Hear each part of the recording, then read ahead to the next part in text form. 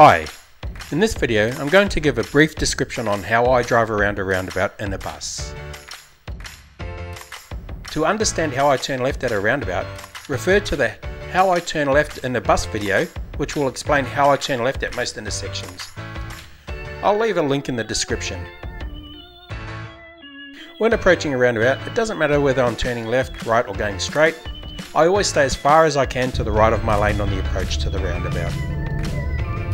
When going straight or turning right, my general process is the same. I stay to the right of my lane on the approach to the intersection. As the front of the bus enters the intersection, I steer to the left and look in my left mirror to check the rear wheel clearance from the curb. I use the entire lane and move the front of the bus to the left of the roundabout. At the halfway point of the roundabout, I steer to the right and look in the right mirror to ensure I remain clear of the roundabout island. When exiting the roundabout, I indicate left and I steer the bus towards the middle of the road I am entering. I check the left mirror as I exit the intersection to remain clear of the curb. Once on the new road, I check both mirrors for my lane position.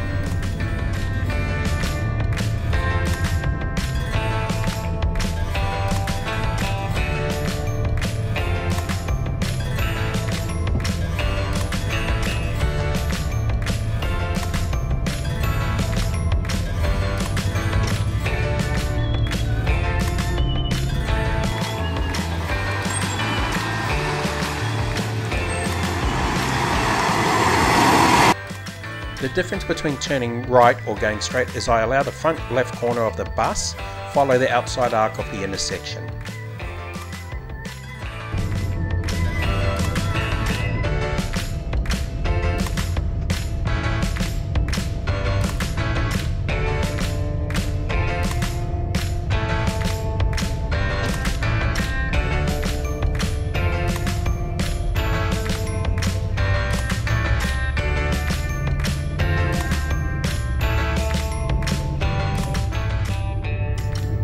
When I'm required to do a U-turn at a roundabout, I must first assess whether the roundabout is of a sufficient size to get the bus around it safely. Buses will not be able to complete U-turns at small intersections with roundabouts, so I always have to be aware of the size of the intersection, the size and type of the roundabout, and the potential hazards and risks with doing a U-turn.